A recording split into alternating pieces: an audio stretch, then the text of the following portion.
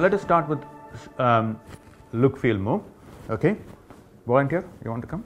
Yeah. All right. Okay. Shoulder. Okay. Right. So on look, okay, you can mimic anyway. Okay. So can you come here for me, please? Yeah. It's okay. So how do we start? You close your eyes and tell, is it not?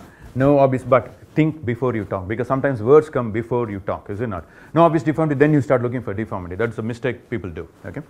So no obvious deformity, then if you want to add of sternoclavicular joint, clavicle, which may be a malunion, okay, AC joint, glenohumeral joint, okay, and then can you turn around for me? No winging of scapula, which is this scapulothoracic joint, okay. So that's all. And then when you stop there, no obvious wasting of the muscles at the back, which is mainly we look for infraspinatus, deltoid and pectoralis. Okay, you can reverse. It is a C. It starts from there and goes back there, or you can tell everything in the front and then go back. Okay. Now, so look is finished, and then skin over soft tissue we are told, and skin over is normal, no surgical scar. So 3 yes, you don't forget it. Okay. Coming to the feel again, first is, okay, I am checking for any warmth. Okay. Sometimes you need to do, depends on the history of any infection or inflammation. Otherwise, personally I don't do warmth, but just for completion you can do warmth. For tenderness, tell the patient, I am going to feel your joint. It may be painful. Please let us know. I won't be asking you again. Okay. Otherwise, is it painful? Is it painful? Is it painful? It's like acupuncture. Okay. Don't do that. Okay. So I won't be asking you. You have to let me know. Okay. Sternoclavicular joint, clavicle, AC joint, glenohumeral joint, and then I've done the joints, okay, and then the soft tissue if you want, biceps, any tendinitis, supraspinatus tendinitis, and then suprascapular and scapular pain. Okay. So you look for any soft tissue tenderness. Okay.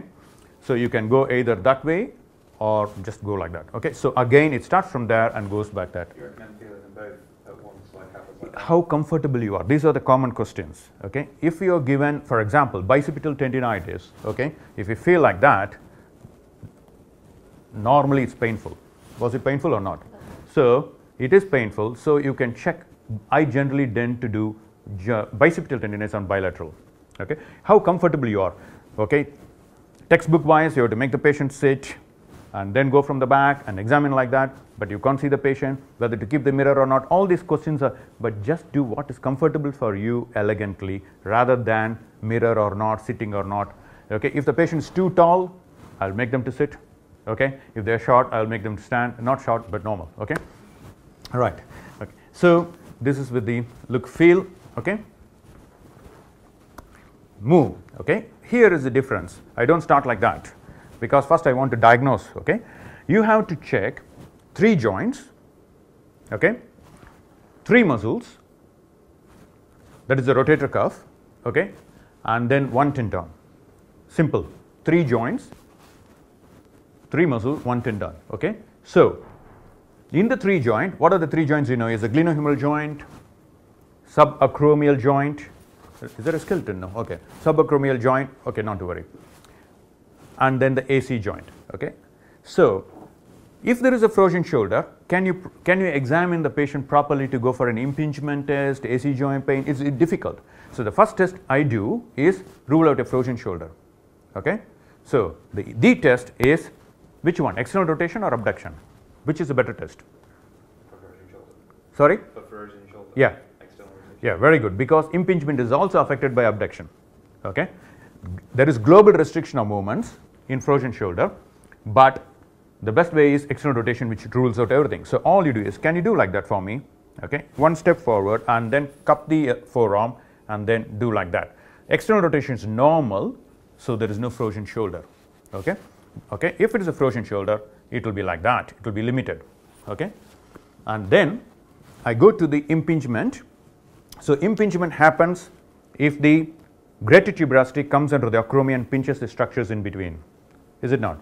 So, the greater tuberosity comes when it is in internal rotation, not in external rotation. In external rotation, the lesser tuberosity comes under. Clear? So, either due to subacromial osteophytes or a thickened bursa or a supraspinatus calcific tendinitis, it can be pinched. So, the first test you do is, can you show your thumbs down and keep going up and let me know when the pain starts. And you can support the patient because if it's painful. If there is no pain, there is no impingement, just go to the next test. If it is painful, then supination, that is external rotation, and keep going up and let me know when there is pain, disappearance of pain. That is lesser tuberosity goes under now. Okay? If it is no pain, you don't need to do this test in waste time because there is no impingement. Is it just because the space gets bigger? Yeah, space is bigger. Okay? Because when greater tuberosity goes under, the space is less. When the lesser tuberosity goes, the space is more. So they could have pain on both if it's a really quite bad impingement? Yeah. Or you can ask, is it better? You're not asking, is it better? Okay?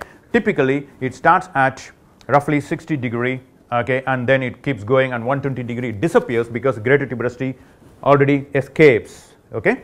So, and then these two, then the last, if it is positive, you do with this and see less pain, and also you can add one more test. Can you do like that for me? Okay? And then imagine that is this side is a problem, drop the shoulder like that. Okay? That is internal rotation, which is Hawkins test positive. I do both at the same time because if you do only one at a time, the patient will start moving like that because of the pain. Okay, so to stabilize the patient, I do like that. Okay, just like a martial arts. Okay, next. So where we are. So starting with no frozen shoulder.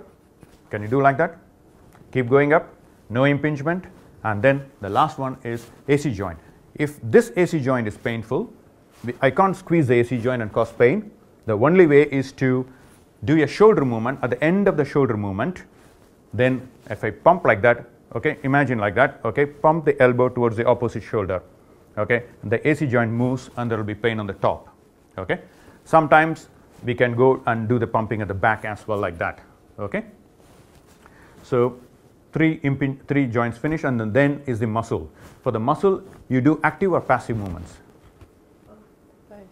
No, well, active and passive for muscle strength, active. Okay, for muscle strength it's always active, active, active. For all the joint examination it is passive, but you can start with active and then take over for passive. Okay, so muscle supraspinatus is attached on the top, is it not? So can you do like that for me?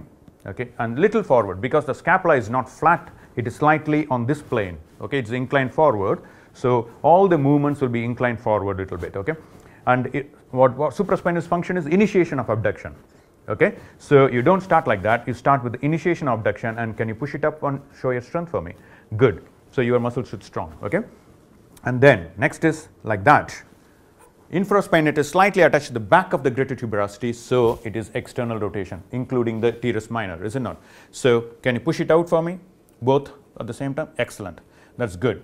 Okay, and then the subscapular is attached in the front, is it not? Is front, so on the lesser tuberosity. So can you do like that for me and push it in for me strongly? That's good. Okay, so that is intact.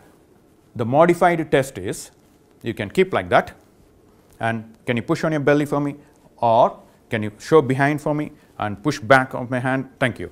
You can do that, but it's typical, very difficult on day-to-day practice on a normal patient.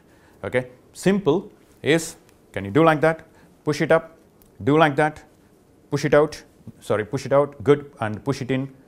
That's all 3 tests finished. Okay, so abduction, internal rotation, external rotation. Now bicipital tendinitis. So biceps is attached to the front, so if you want to stretch it, the only way is, and it's attached to the elbow, so you don't, if you flex it, it will get relaxed. So you extend it, keep it taut, cross the arm, and not to bend the elbow. Can you push it up for me, please? Okay, so without bending the elbow. Okay, so then they will have tendinitis along the biceps. Clear?